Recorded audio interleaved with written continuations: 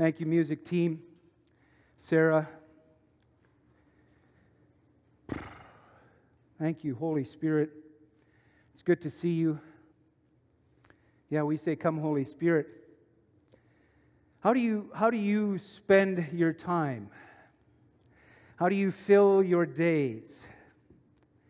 It seems like we have, in many ways, simply been marking time over the course of this last year with this pandemic business, kind of stuck following sort of limited processes and procedures. Oh, thank you, Jerry. Dude, I appreciate that. So this will stay up here, so let it be known. Yeah, whatever. Thanks, Jerry. So it seems like we've been marking time. We've been kind of just stuck in these limited, strict routines that we've been following, repeating, especially, because of this pandemic. And it's been disorienting, especially with what limitations there are, what we're allowed to do. And so it's been feeling somewhat restricted. But now life is becoming different. Life seems to be changing, and the restrictions are being loosened, and it feels like things are changing. And it's summertime, and Calgary likes to go away in summer, even if it's smoky, like it is right now. But even with this, we are easily distracted. And so I wonder how we spend our time. What is the Lord leading us into? He is inviting us into being intentional, with our time, to acknowledge the time we have, to redeem the time that we have. I mean, all of the time, not just those stolen moments in the wee hours of the morning when we say a quick prayer, or before we drift off to bed and we say a quick prayer, but I mean during the day, during the course of your daily life, to redeem the time. But what is He inviting us to fill our time with? And so that's what we're going to explore in the next few weeks in this mini-series entitled Redeem the Time. God had made a promise. He chose a specific man, Abram, and made a promise and a commitment to Abram and his family that He would bless Abram and his family, and that He would bless them, and through them that He would extend and expand His family so that there would be people that would fill the earth. His family would fill the earth. They were originally known as Hebrews. Eventually they became known as Israel. They were given the name Israel, the people of God, this family. But they had a rocky relationship with God. It was an on and off relationship with Him. It sounds a lot like a child and parent, or child and guardian relationship in many ways. It was on and off. There were times when they would be in a right relationship with Him, and then times when they would struggle and they would not. They would trust Him and follow Him, and then other times they would be disobedient and rebel. And yet the Lord was inviting them all the while. And we know from our last sermon series, Longing and Lament, that a pivotal moment came in the people of God, the family of God, when they were taken into exile. So they were living in this region, and half of them were living in the north, and half of them were living in the south. And the Babylonians came, and they conquered the northern region in 722 BC. They came and conquered them and took all the people away and into exile. And then sometime later, in 586, they went and they conquered the southern kingdom. And that's in that Longing and Lament series that we were exploring that. And in 586, they came and they took those people into exile. And so they were now, the people of God were living with this difficulty, this despair that they had, and complete disorientation. And that was the pattern of their life. They're living in and out of this pattern of relationship with God. They would have this orientation where they were in right relationship with God, but then through sin and rebellion and the circumstances of life, they would go from this orientation into this disoriented life, this disorientation. But then they would move from that disorientation back to a new, or they would get reoriented with God. And that was the pattern. And we read through the Psalms, and we read through other books of the Old Testament, and we discover this pattern. But this pattern of disorientation and reorientation, and that reorientation was thanks in large part because of the Lord's work. We could also call it, in a way, it's a pattern of crucifixion and resurrection, a pattern of death and life. And the life brought about by the Lord Himself, Yahweh. But that pattern is not limited only to the Hebrews, the Israelites, or the people, as one of my daughters says, the people of history. It's the pattern of humankind throughout history into the present time as well. We are living in that same pattern, and right now we could actually probably testify that we have been living in a state of disorientation. Difficulty, challenge, despair. Of course, a large reason for it is this pandemic, this disease, this virus has caused a lot of that, obviously.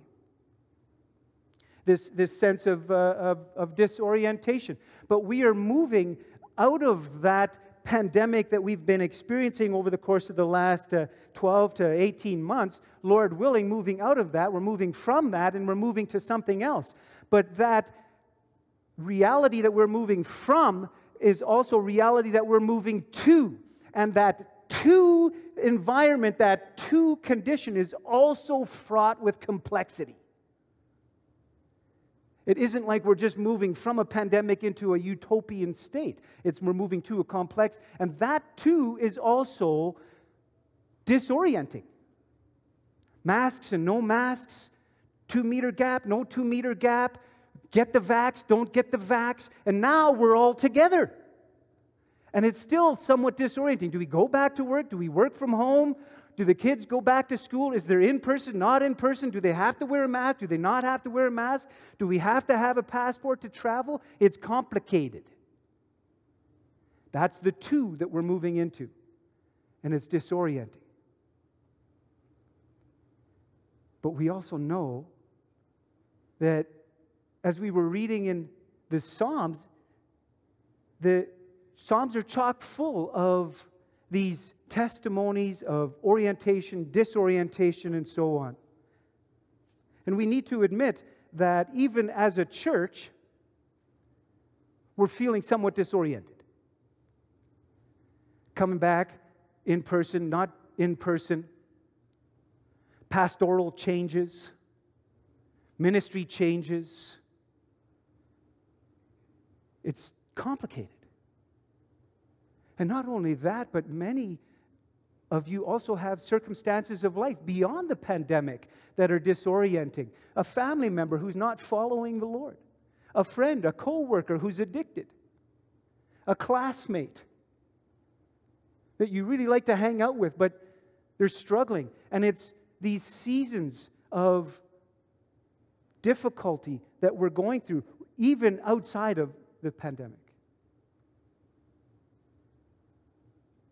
And I hope that we've learned through this Longing and Lament series previously that the Lord is inviting us to be honest and to be authentic.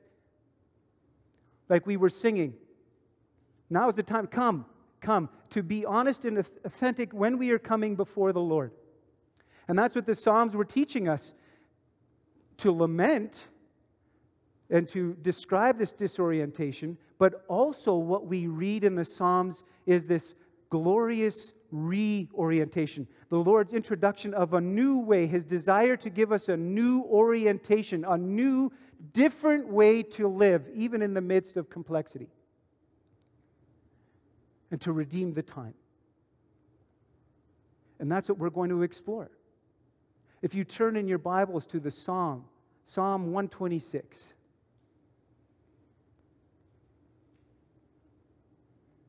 I'm going to read the first verse of Psalm 126. It's the introduction to the psalm.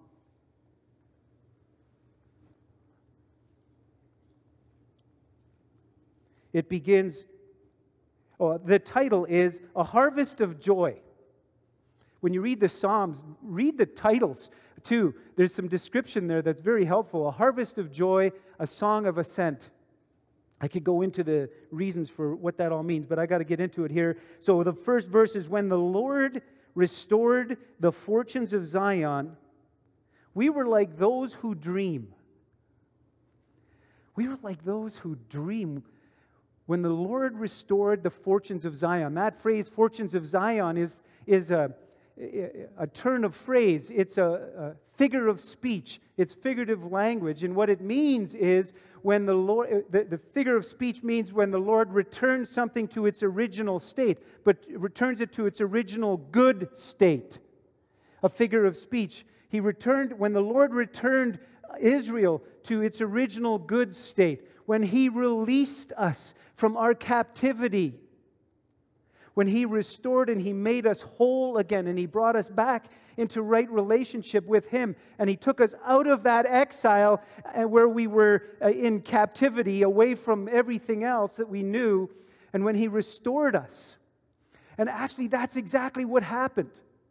They had been there, the northern kingdom, for a couple hundred years, the southern kingdom, but then Persia under King Cyrus came and conquered Babylonia, the country that was holding the people of God captive. Persia came and they conquered them under King Cyrus in 539 BC. And 1 year after that, King Cyrus gave permission for God's people, the Judeans, he gave permission for them to return to Jerusalem to begin to rebuild their temple. And what they're saying in this first verse is, when that happened, when the king said, you have permission to go back into Jerusalem to begin rebuilding the temple, they said it was like we were in a dream. We were gobsmacked, as the youth would say. Astounded. We were amazed. In shock and amazement. How did they respond after they were in this state of amazement and shock? How did they respond to God's surprise on them? When God surprised them in a good way, what did they do? Well, it's about time, God. It's about time you did that. We were waiting. What did they do? Verse 2 and 3. Then our mouth was filled with laughter, and our tongue with shouts of joy. Then it was said among the nations, the Lord has done great things for them. The Lord has done great things for us, and we rejoiced. So how did they respond when they were released and they were restored and they were given permission and they went back? How did they respond? With laughter. They responded with laughter. They responded with shouts of joy. When God surprised them in a good way, what they did, in a word, is they cheered. The people of God cheered. And I mean, that's what happened when the people crossed the Red Sea, when they were chased by the Egyptians' army, and they managed to get to the other side of the Red Sea. When they got to the other side, they didn't have a sort of a quiet prayer meeting. What did they do? They got out their tambourines and their dancing shoes. And here as well, they shouted for joy. They cheered. They rejoiced because of what the Lord had done. And this isn't just shouting and cheering because of a natural sort of way of getting out of something. They got out of trouble, and so it was just a natural course. They acknowledged and they recognized that God had transformed something, that God had done something, that the king of another country had given them permission, and they said, that's God doing that. That's not typical. I call things weird. I call them holy weirdness. But that's kind of what's going on here. It was like holy weirdness. It's weird. That's weird. And they said, that's God. God has done this, and we want to shout and cheer because He has done this. And in the process, He was beginning to reorient them. He was beginning to give them a reorientation about what He is like. Because, friends, laughter and shouts of joy and cheering is an honest, appropriate, outward expression of God-given joy.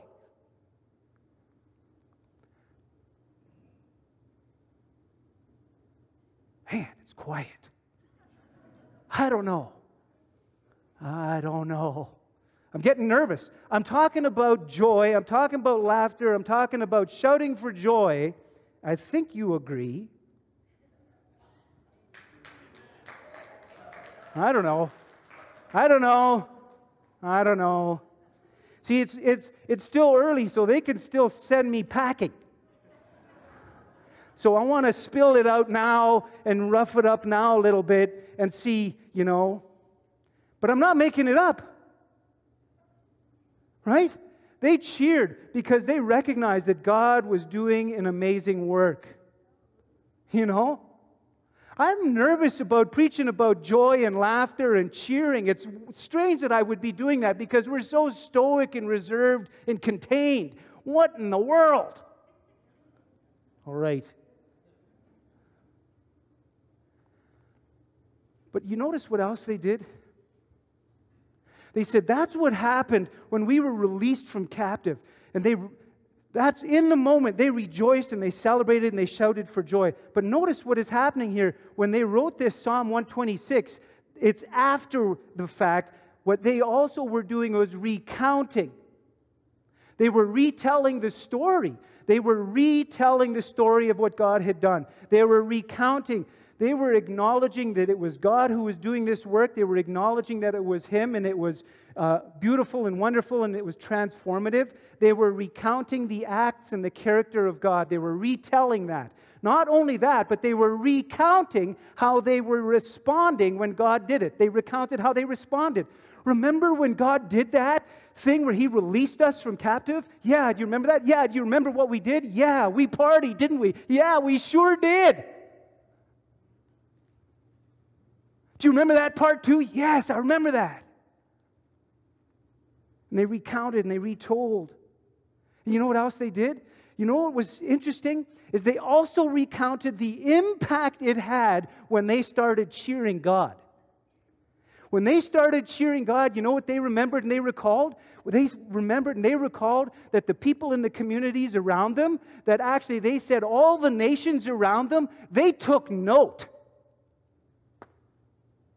They took note that the people of God, the people that had been in exile and were now free, and they were acknowledging God, and they were dancing in the street and shouting for joy, and the people in the communities around them and the nations all around them, they looked at those people and they said, they're worshiping their God. That is the God. That is Yahweh. That is the Creator. Who is that God? What's going on?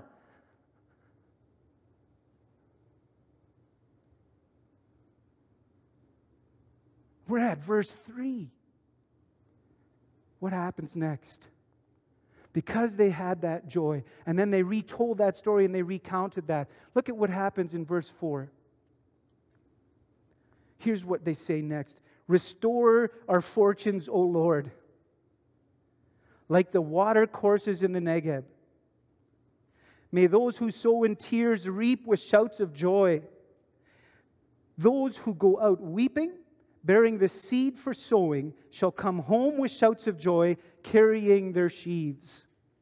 You know what they did after they had that celebration? They remembered that. They recounted all that story. And now in the present, what the people of God did in the present is they started praying and pleading and requesting the Lord. What they started doing is they recounted that, and then they said, Lord, do it again.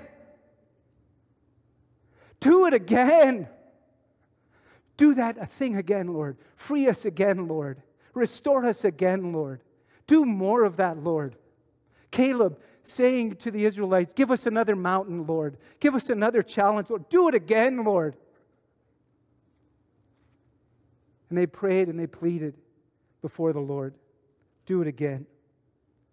And now their lives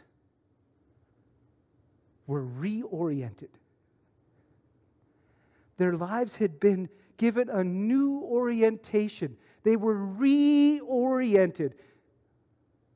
They were seeing and acknowledging the God who is Lord, the God who does deliver. They were acknowledging God's true character, what He is really like. They were acknowledging what God does, His actions. They were acknowledging that they would come to Him, that they needed to give up their control and their agendas and their way of doing things and come to the Lord and seek His ways and seek Him and talk to Him and pray to Him. Their lives were being reoriented. A reorientation, a new orientation, where Jesus, the Lord Yahweh, in their time, Yahweh was now Lord and Savior. An important distinction that Tyler made last Sunday. They were going to Yahweh because He is Lord and He is Savior. He's the one we follow. He is the one we follow. He is the one, and He will also deliver us from evil. Deliver us from evil.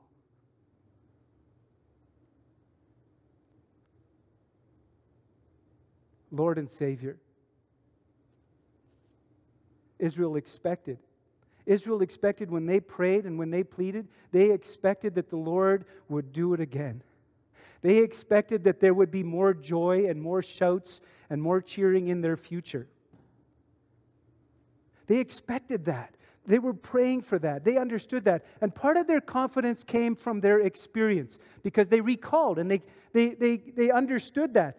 So part of their confidence was because of their experience, which necessarily means if we're going to benefit from our experience and have confidence based on our experience, then we need to retell those God story moments.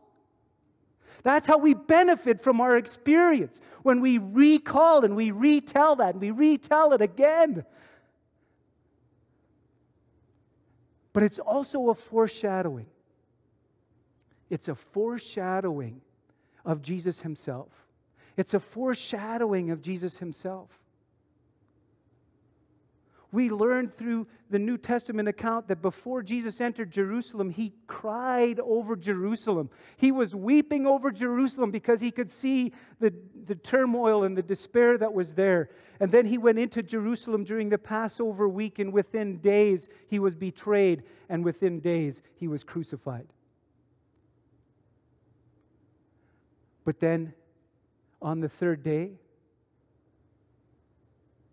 He was raised to new life according to Scripture.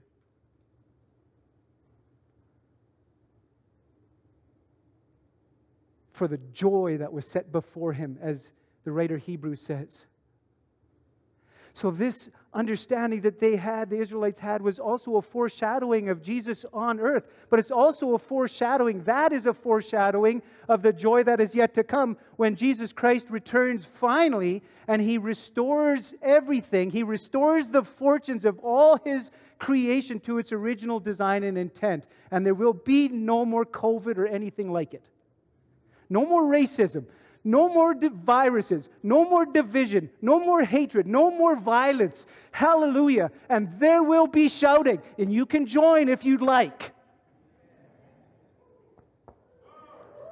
Right? Yeah. That's what's going on.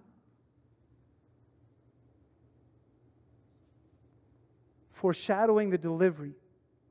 You know, I wonder how we respond. I mean, how do we respond when God surprises us in a good way? What is it like? What happens when God surprises you in a good way? Now, the question kind of implies a few things. It implies that God has surprised you in a good way? Has God surprised you? Has God done something in your life that is good?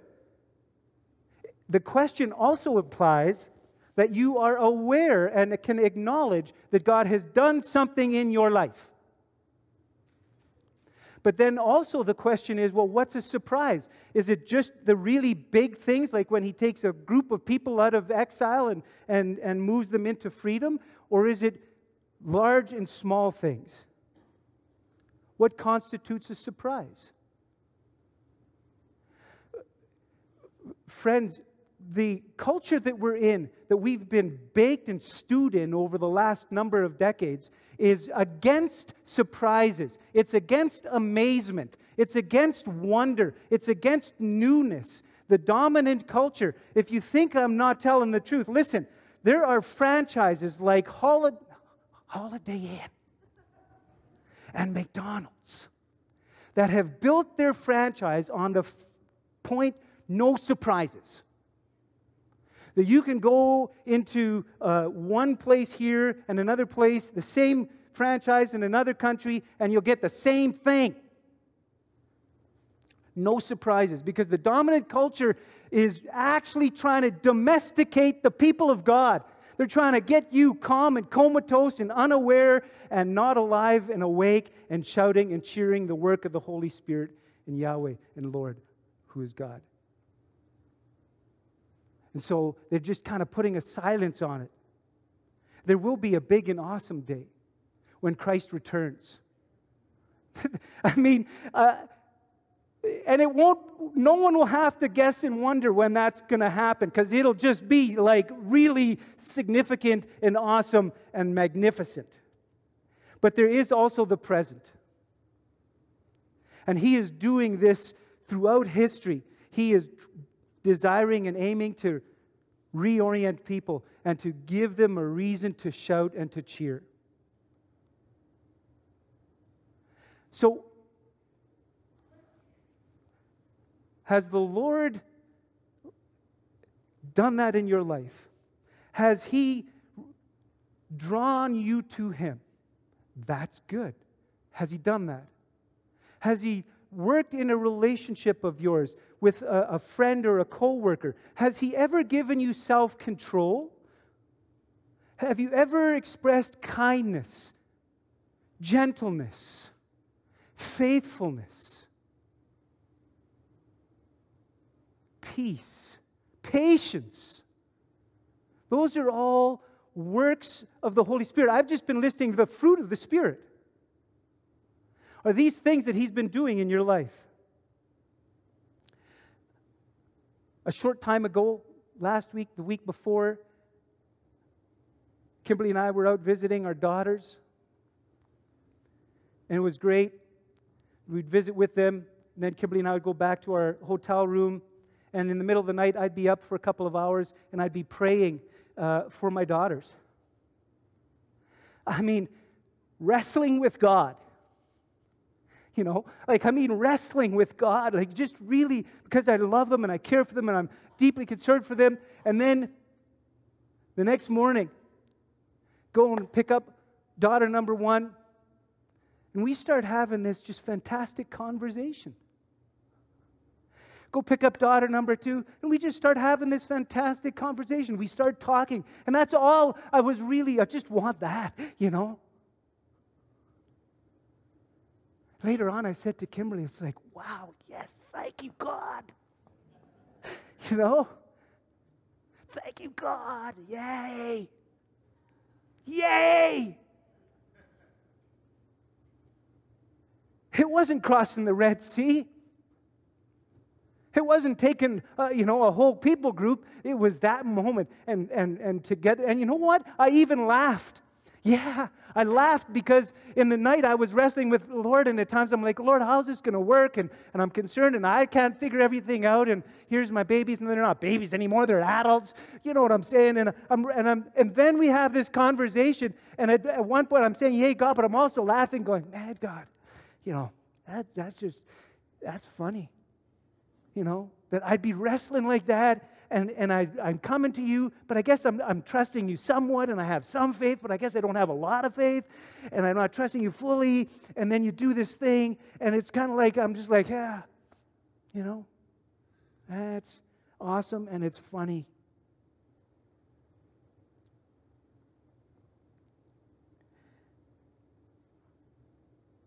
What particularly interesting to me is that part where at the end of these verses it says, first they say, you know, we hope, we pray that those who sow will reap. And then he finishes by saying, yeah, that's actually what's going to happen. That those who sow will reap. And it's an agrarian metaphor. It's a farming metaphor. Jesus uses that metaphor in the New Testament as well. He teaches a parable about it. And what's particularly interesting to me about it is Jesus describes the seeds as being the gospel message. The essential message is that Jesus is Lord. That's the seed in this farming metaphor. And when people talk about Jesus, when they talk about the gospel, when they proclaim that Jesus is Lord, good will happen. Reaping will happen. Reaping means something good will happen. The good that will happen is that when people talk about and live out their life as Jesus is Lord, the good that will happen is that other people will begin to look into it, begin to ask questions, and ultimately begin to allow the Lord to reorient their lives so that they start following Jesus as Lord and Savior too. That's the reaping. And what he says here and what Jesus follows up in the New Testament is that that's a guarantee. That's actually going to happen. You see? And you know how I know that that's true? You know how I know that that is true and is a fact? Because I'm a follower of Jesus. Because he saved me. Because he called me. He redeemed me. Has he redeemed you? Has he called you by name? Are you his? Because then that you can also testify that prophecy back in 538 that they started celebrating and on throughout the centuries is actually a fact and is true. Are you with me? So then what he's saying is, friends, this is good news that we recount and we retell the actions, the character of God and what he's doing, and we shout and we celebrate that, and then we continue to pray, and we continue to pray for our friends and our family members and our co-workers, because the commitment is that as we continue to sow, those who continue to sow will also reap. That's encouragement to you. And if you need to wrestle with the Lord and persist with him. And that's encouraging Westview, because that's what we're on about. As we coming out of this and as we continue, the church was never closed. We were dispersed for a while, and I hope that as we come together, we still disperse into the week. But it's encouraging to know that as we continue to talk and live out Jesus is Lord, that other people will get their lives reoriented as well. That they will come out of the addictions that they're in, that they will come out of the broken relationships that they're in, that they will allow the Lord Jesus, by the work of the Holy Spirit, to restore their fortune into a life that is reoriented. And that's worth celebrating. You know, this last number of weeks, there was the Olympics in Tokyo. And I love the Olympics. I love watching it. What's interesting to me is how we actually enjoy cheering. And we enjoy celebrating. We enjoy having a good time. We even enjoy kind of laughing and cheering at the same time. I also follow baseball. Yeah. And I love it when somebody, like, okay, and I like running, so I'm cheering, and I mean, I don't even know these people personally, but there's something going on. And then in baseball, okay, team comes up, guy at the plate, and he just boom, and he hits that thing out of the park, right? And what I love about it, we cheer, and it's so fantastic, but then you hear the commentator commentator at the same time. The ball goes way out there and it's in the second bleachers, and the commentator says, "Forget about it." And along with the cheering is there's some laughter, this joy, this sense of wonder. And that's what we're talking about. The people of God have this freedom and this purpose to cheer and shout and laugh when God is doing things in our life on a daily basis. And don't just save it for the Olympics or for the baseball or the hockey. I mean, if you're doing that, fantastic. But maybe that should be an indicator that, hey, what is the Lord doing in my life? What has He done today? What is He seeking to do in my life? That's the question. You know, I wonder if we don't cheer when the Lord has done something remarkable, does it even happen?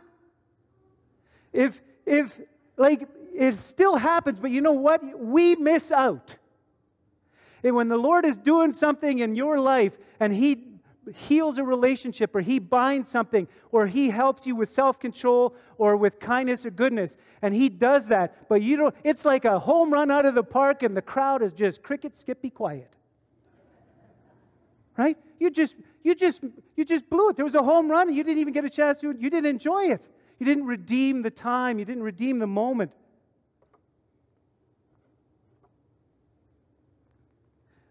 I want to invite the music team to come up. We're going to conclude.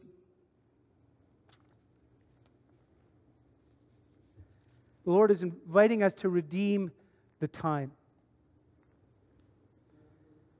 To be aware of those moments in the day when the Lord is doing something fantastic in big and in small ways.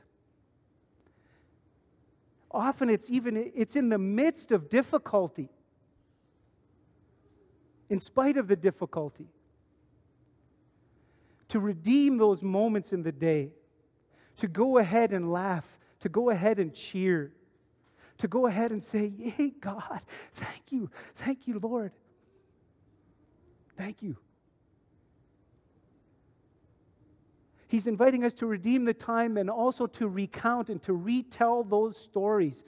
This is a way we pass things on from one generation to the next, from a friend to a friend, to recount those moments when the Lord did something miraculous, when you noticed Him doing something, and you retell that story. Because, friends, I want to tell you something to be aware of, that bad is stronger than good. Bad is like the bully on the playground of your mind. There's a lot of bad. The news is full of bad, and bad is a bully. And it's trying to get your attention, and it's trying to fill your head. And it's the bully on the playground of your mind. So we need to resist the devil, as James writes. We need to resist the devil. A young boys brigade leader of mine said, if you need to, you just say directly, "Get lost. Leave me alone." One of my daughters says that's what she does as well. She just says, "Leave me alone." But along with resisting the devil, James also says, draw near to the Lord and He will draw near to you. And the way we draw near is by recounting the stories of what He has done in our lives. That's how we draw near. To be aware. Redeem the time. The Holy Spirit is just like everywhere. He's just like everywhere. We're not bringing Him somewhere. He's there. He's in your home. He's where you're working. He's in the school where you're going. He's there. He's with you. He cares deeply about you. Redeem the time.